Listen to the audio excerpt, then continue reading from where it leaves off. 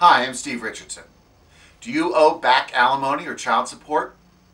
Are you trying to figure out how you'll ever get current?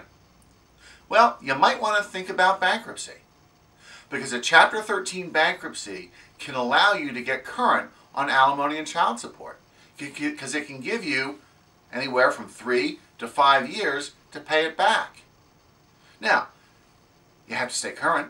In other words, during that repayment plan, that 3 to 5 years, you have to make sure you pay your current alimony or child support payment, plus a little extra to a bankruptcy trustee to get the arrearage taken care of. But a Chapter 13 plan can help you get current on alimony or child support.